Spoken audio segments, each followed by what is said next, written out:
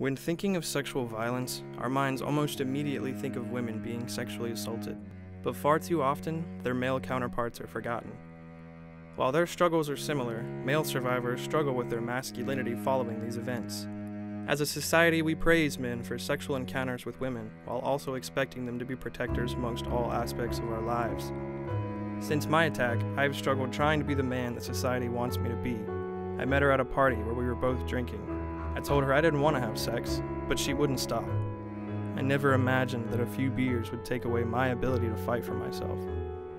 If I can't protect my own body, will I be able to protect my wife and children one day? I don't know how to move forward from this.